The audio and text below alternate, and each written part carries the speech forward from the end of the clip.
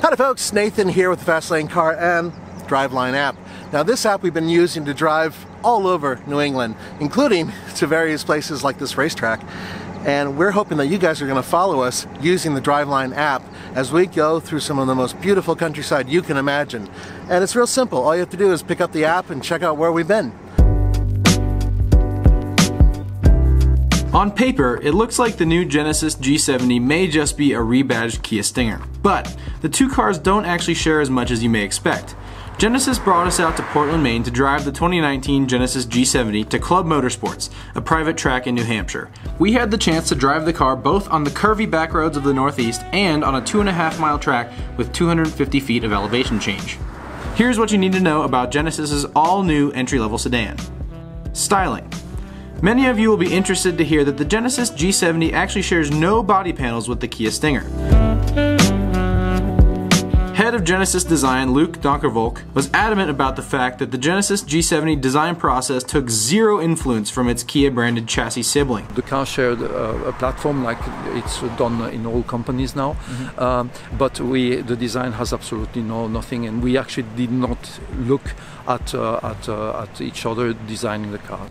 Looks are always subjective, but the G70's sharp lines and elegant curves give the car an athletic appearance while still looking like a traditional sedan. Performance.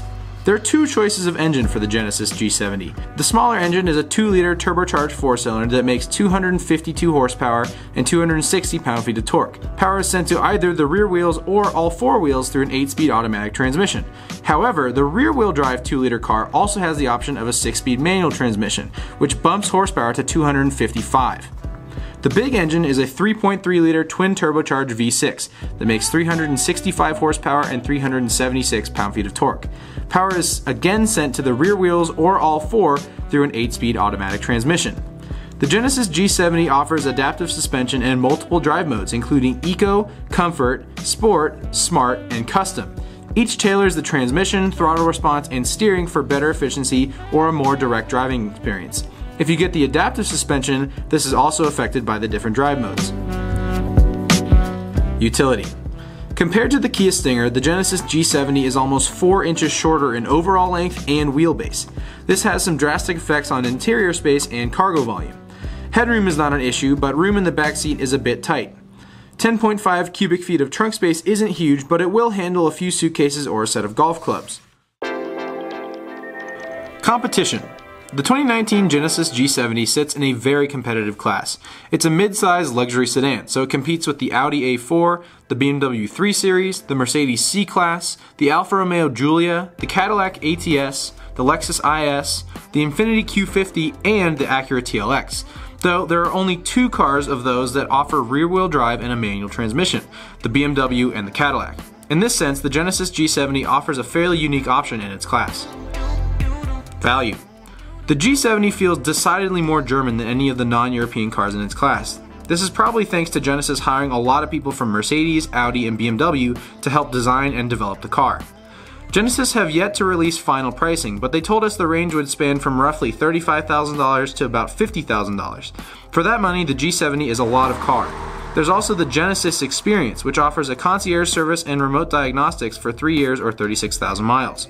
G70 has loads of available tech features: radar cruise control, lane keep assist, an 8-inch touchscreen display with Android Auto and Apple CarPlay, and a heads-up display is also available. Economy. Given the amount of different engine and transmission options, EPA MPG numbers are a bit tricky to understand, but I'll try to make it as clear as possible. The 2-liter engine with rear-wheel drive and a manual transmission gets 18 MPG city, 28 on the highway, and 22 combined. The 2-liter with rear-wheel drive and the automatic transmission is the most efficient combination, getting 22 in the city, 30 on the highway, and 25 MPG combined. If you switch to all-wheel drive with the 2-liter engine, you get 21 MPG in the city, 28 on the highway for 23 MPG combined. When you jump for the larger engine in rear-wheel drive, MPG drops a little bit as you might expect. 18 MPG in the city, 26 on the highway for 21 MPG combined. Then if you go for all-wheel drive, it's the least efficient option, receiving 18 MPG in the city, 25 on the highway for 20 MPG combined.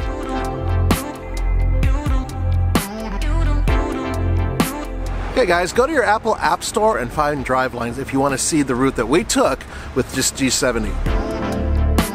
Driving impressions are embargoed, but we can at least show you how it drives.